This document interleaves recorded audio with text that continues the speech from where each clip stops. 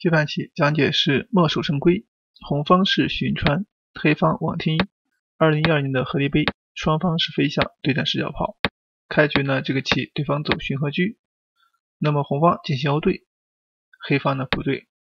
红方走兵三进两头蛇，黑方就卒棋进进行腰对。这个棋呢，红方并没有去管，而是走一个拐角马，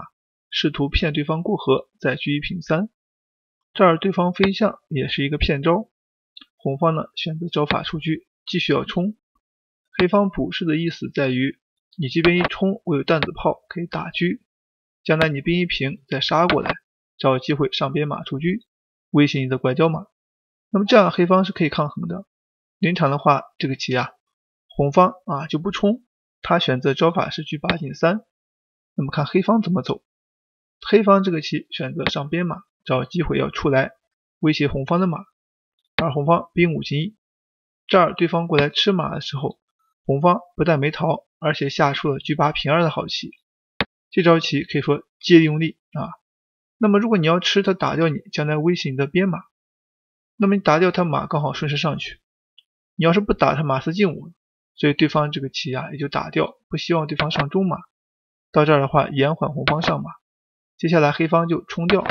那红方把车杀上去。这招棋对卒主要是怕这个马上的太快先把车引起来，这儿限制你的马路。黑方的小卒一冲是避免红方炮吃边卒将来威胁中卒的走法。那么红方进行腰补士找机会他是要上马，又怕对方打底士。此时呢，黑方选择车6进3，这招棋呢可以说是稍微显得一些保守那么应该走的是进卒，如果红方进车抢中卒怎么办呢？黑方可以进车准备压马，只要把马控制住对方吃一个卒问题不大。实战的话，这个棋也是担心对方去吃，所以的话这招棋墨守成规，有点优柔寡断，结果给了红方一个平车再去对的机会。到这儿的话，对方选择卒3进去对卒，结果红方顺势就上马。那正常冲掉这个马一上将来随时可以威胁边卒，边线这个卒就很危险，所以黑方又不肯就卡住。这儿的话红方先冲过去，黑方也只好先吃掉。接下来红方顺势上马要对，黑方不得不对踩着车，对完之后这儿红方退回，现在继续踩车。对方选择车进2，试图呢吃掉红方中兵，看住自己的中卒。那么红方选择马3推4就不让，这样的话奔着车调离之后，将来找机会进车继续威胁你边这个中卒和边卒。所以对方到这里也很无奈他选择回马去保，这儿的话不让你进来，那红方先吃一个。黑方阵型不佳，想上马又怕丢象，所以先落象。到这里红方炮退了一步打车，把对方赶走。对方车退守河口也算稳健，红方马4进3大鹏展翅，随时准备了进车威胁对方的马。对方也不怕，他可以推炮看，所以就上马了。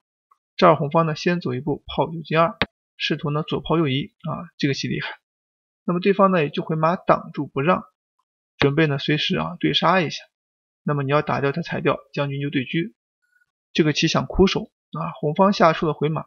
这个马又退回来，走的妙呀，看住了这个中兵，而且要白吃你你这马也走，吃你边卒，这棋走的欺人太甚呀。黑方只好卒5进腰对了。红方这个棋呢还不急他先走了一步点一将，试探对方应手你要对车的话，那我就白过一个兵，将来靠兵杀你。那黑方当然不肯，选择落士，那红方退了一步又吃马，所以这个顿挫打得精妙呀。本来王天一认为你吃马我可以推炮看，没想到红方点一将再吃，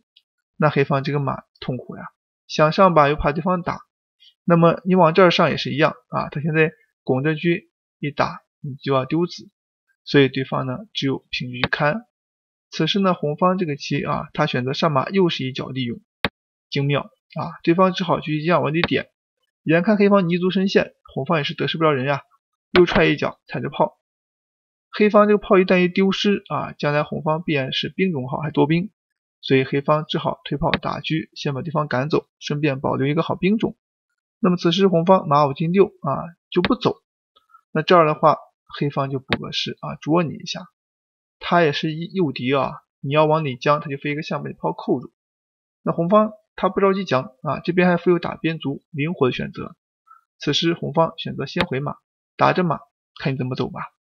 那到这儿以后，这个马也不能再闪，再闪的话，可能这边边卒又丢，所以的话，而且还有下底炮的可能性，他就平车过来对吃一下，那么希望来一个交换。这儿红方选择接受啊，黑方也是吃，吃完之后呢，这个炮往回一撤，残局呢炮回家，因为红方净多双兵啊，这个棋具有取胜的条件，那么黑方也是赶快进车抢兵，红方边兵一冲，黑方继续去吃，红方也就兵5进1冲过去了，这个兵肯定要不上了，所以的话他就把对方引离啊，那么对方离开兵线之后啊，对红方的这个压力啊牵制就比较小，所以红方顺势呢自己抢占兵线，那找机会要威胁对方。王天一也算手的顽强啊，在下风之中走了这个盘面，那么他选择的是局推2。在2012年的时候，王天一夺得了个人赛冠军啊，这盘棋呢应该说是在个人赛冠军之后的一盘棋啊，那么可能王天一啊临场也是压力比较大，中了飞刀之后呢，被许银超步步追杀啊，下风之中啊顶到这里确实不容易，红方上马，这儿先困住你的马，那么黑方这里不能上马去啊对，否则进车一牵就要失子，所以许银川啊明知道对方会对马，还故意上马诱敌，就是为了牵住得子，所以呢黑方也只好走车一平3，找机会呢这个棋啊再调整，那么看红方怎么走。红方炮6进1啊，他也是走一个骗招，你要牵他就放中炮打向抽车啊，将来这个棋一旦一生根之后，找机会就要威胁你的马，那这个中兵还可以冲下去啊，所以对方这个车不敢离开卒定线，他选择炮4平1继续坚守，看红方怎么走。红方仍然炮6平5啊，黑方就出去，找机会就牵住你啊，进炮给你换。那红方炮5进1先涨起来，准备了平车过来打将，保持灵活。黑方选择是车3平4啊，先护住赢面。红方呢平炮，这儿的话准备退回啊，打马或者打边兵啊。那么对方进老将，这儿以退为进。接下来黑方就飞象，先背着马腿，红方先平兵啊，抓一步，看你怎么走。对方继续飞象，那么兵4平3，先破一个，到这儿也算深谋远虑啊，破你一个象盯住你，那你不舒服。那么作为这样个棋啊，对方想上马又不敢上，因为炮打在象底下闷攻啊，所以对方这个棋只好过来去苦守，找机会再上。那现在这个棋啊，红方就平车又捉炮了，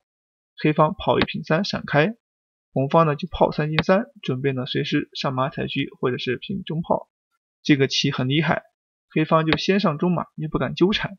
因为你要马7进6的话，他刚好采车打车啊，中炮一放就完了，所以对方要保持车的畅通啊，灵活。接下来这棋呢，红方走的是炮3平5，那黑方选择一个出老将，红方就车先点一将，让对方上来，然后呢马3进5采车，对方赶快平车，试图呢进车变马腿啊，不让你过去。结果呢红方此时呢就瞬间啊破门而入。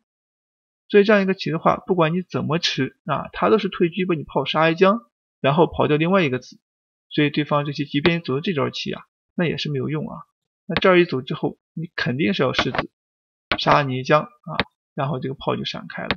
所以这样的话，对方啊这个棋不管吃炮吃马，结局缺个象就合不到，王天一也就爽快认输了，许银川获胜。